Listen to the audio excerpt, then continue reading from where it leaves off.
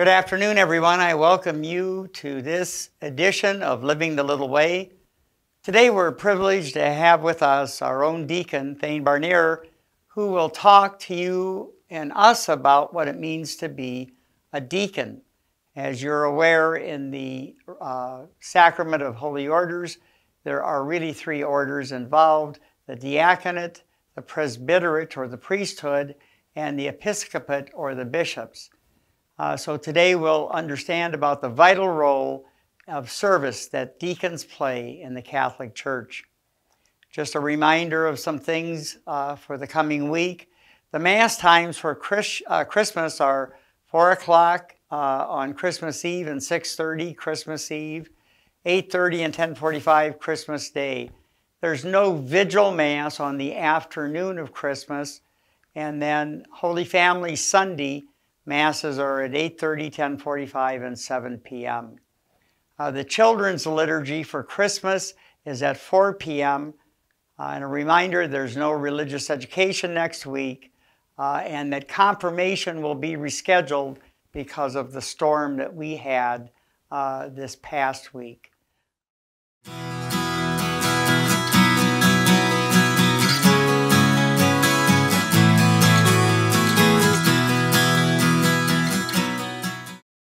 One of the things that has occurred to me over a period of time is a need to explain the role and the vocation of the deacon in the church. And let me go back a little bit to the time of the Acts of the Apostles. After Christ ascended back to heaven, the original apostles and even many of those first disciples were really the bishops of the church. But as they began to evangelize and spread the church, the work became so great that they needed to form a new order within holy orders itself, and that was the priesthood. They were ordained to help the bishop in particular parishes or house churches of the time. And as time went on, it became apparent that there was also a need for a third order in holy orders, and that was the order of deacons, whose primary function was to help with the liturgy, but more particularly to be the vehicle of the church's charity, to preach and teach and help spread the gospel that way. So I've asked Deacon Thane Barnier to be with us today to explain a little bit about his understanding of the diaconate and his view of the role of the deacon here at St. Therese.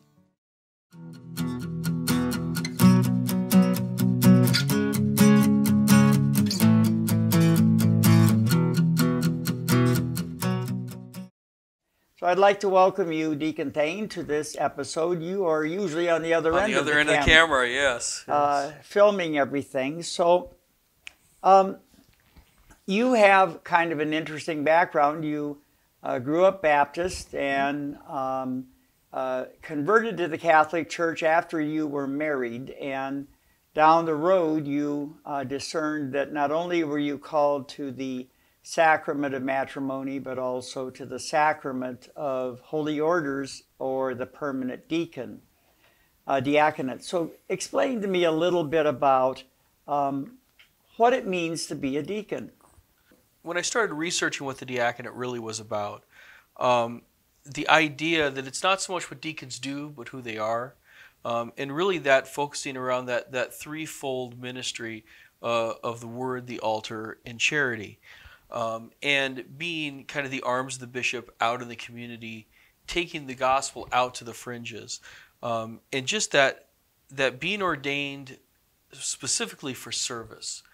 And the more I learned, the more I realized this was really a lot of who I was, personality-wise. And even growing up Baptist, this idea of we have to care for those less fortunate than ourselves, we have to help those who are struggling, we have to serve those who need the light of Christ. I was always taught that's what it means to be a Christian. So as I really started researching the diaconate and who deacons are, it became apparent to me that this really was who I had been raised to be and what I'd been raised to believe. One of the things that you mentioned was being the arms of the bishop out in the community. And so when you come into a parish, the priest or the pastor is serving as the representative of the bishop in a particular parish. And so through the arms of the pastor, you're also reaching out through the arms of the bishop as well. Absolutely. So the priest is the bishop's delegate of kind of that person of Christ in the parish. So when we're assigned to a parish, we're assigned to aid the pastor in all those acts of service within the parish level as well. I just want to kind of go over the understanding of what the Sacrament of Holy Orders is. There's really 3 parts of that sacrament. And the fullness of the sacrament comes in the bishop, the ordination to the episcopate, or the being a bishop. The second order is the order of the priesthood, and that priests serve primarily at the altar and also teaching the Word of God in a whole variety of different ways. And they have the completion of the sacrament to the degree that they can confect all of the sacraments with the exception of holy orders. And then finally we have the third order, which is the order of the diaconate, which is an order, as you've mentioned, of service and charity, and also assisting at the altar and the word of Jesus Christ. Given that understanding of the threefold parts of the Sacrament of Holy Orders, and that the fullness comes in the bishop, and so you and I both serve at the pleasure of the bishop, and we pledge obedience to the local bishop. You often see that there are younger guys that are called deacons. They serve in parishes and they're still in the seminary.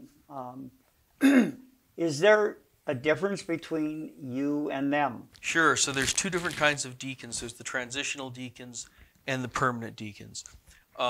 Transitional deacons are seminarians that are moving on with the intention of becoming ordained priests. And they're ordained to serve in the diaconate first because I think it's very important for us to realize that all of us, deacons, priests, bishops, we're all ordained deacons first because we're all ultimately called to serve the people of Christ. And it's a time for them to understand that aspect of, even as they move on to ordination in the priesthood, they're still called to serve the people of God. Permanent deacons are ordained for that service role with the intention that we're never moving on to the priesthood.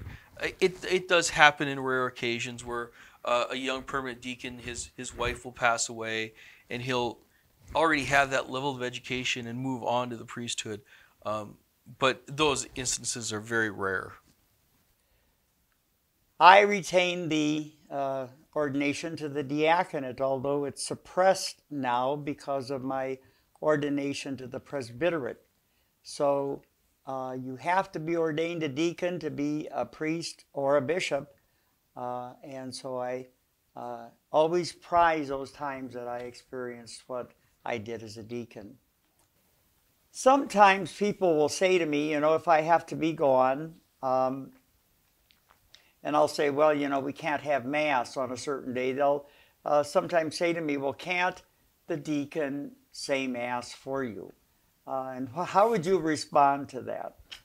Well, as a deacon, I haven't been ordained for that role to stand in the person of Christ and consecrate the Eucharist into the body and blood of Jesus. I could step in and do a communion service using hosts that have already been consecrated into the body of Christ. At Mass. During a Mass, those are consecrated, and then we could do communion and the liturgy of the word portion. But that's really reserved for emergency circumstances. It's not the full sacrifice of the Mass, so it isn't the same thing. So if we were in a foreign country, let's say, and the priest was unavailable, you could do a communion service on the weekend with the permission of the pastor to do that.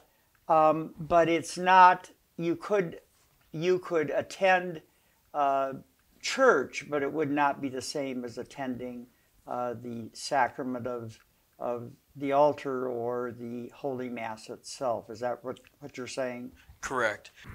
A couple of months ago, I was out in Montana, and I was visiting one of the Indian reservations in eastern Montana, where I grew up by, and they only have a priest come through once a month.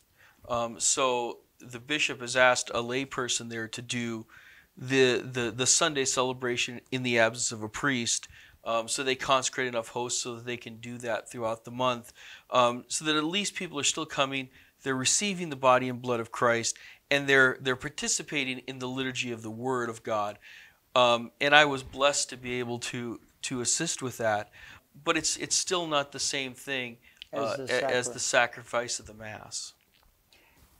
You're also married, and so that presents a double challenge, living really ministries that could very easily, well, certainly marriage is a full-time responsibility, Indeed. but the diaconate is also something that can very easily engage a lot of time. So how do you balance those two things? It's funny you use that word, because that's what I was going to say. I learned very early on that balance isn't just a noun.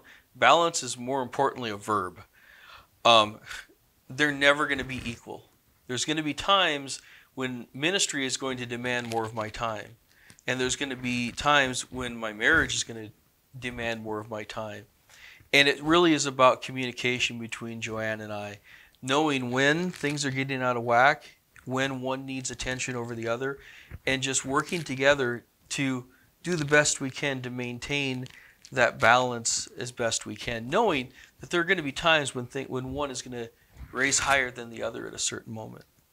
Sometimes people would say, well, if you're married and things are going well with you, why can't the priest be married? I'll tell you, I don't have children at home. If I had children and a full family that I was trying to raise, I don't know how I could possibly maintain all the things that I have to maintain, all of the duties that I have to the parish, which are a fraction of what the pastor has to the parish. What you would wind up with is priests who are torn in two different directions and not able to fully devote themselves to both aspects. You ask any of the deacons and they'll tell you it's very difficult, even when we don't have kids at home. I am blessed that my wife is totally committed to this with me, and all of our wives have to be. But Joanne is also very active in ministry with me in the areas where she can be. I try to imagine what it would be like to be a priest and be fully dedicated to my parish, available to my parishioners when they need me, and still trying to maintain a marriage, which, like you said, is a full-time job. And very much so. And it would be, I would not be the best husband I could be. I would not be the best priest I could be. And that's the main reason why I think, if you ask, there aren't very many priests that I know that are in favor of a married priesthood for that exact reason. If I were to ask you to tell me in maybe a couple of sentences what the most important function you engage in as a deacon. I think the most important function of a deacon in any of the things that we do is this idea that we are to bring the people to Christ and bring Christ to the people. During Mass, the parts that I say, everything that I do during Mass is designed to help bring the people into the sacrifice, whether it's proclaiming the gospel, preaching the homily, inviting people to offer a sign of peace, or even telling them the Mass is ended, go forth to love and serve the Lord. All of that is designed to help the people come to Jesus at the altar, becoming present through the Eucharist. And that same thing goes into all of the other ministries that I may do, whether I'm in the hospital visiting someone who's sick, in the prison visiting those who are imprisoned, working with the homeless, whatever aspect we're out on the fringes. It's all about bringing people to Christ and Christ to the people. As Jesus said, he who wants to be the greatest among you must be the servant of all. Okay. And that's really what I strive to do in my diaconate. I appreciate all of you being here today at this episode of The Little Way, and hope that this has answered some of the questions you may have about what it means to be a deacon. In the name of the Father, and of the Son, and of the Holy Spirit. Amen. Glory be to the Father, and to the Son, and to the Holy Spirit, as it was in the beginning, is now, and ever shall be, world without end. Amen. And may Almighty God bless you, Father, Son, and Holy Spirit. Amen. Until next time, God bless you all.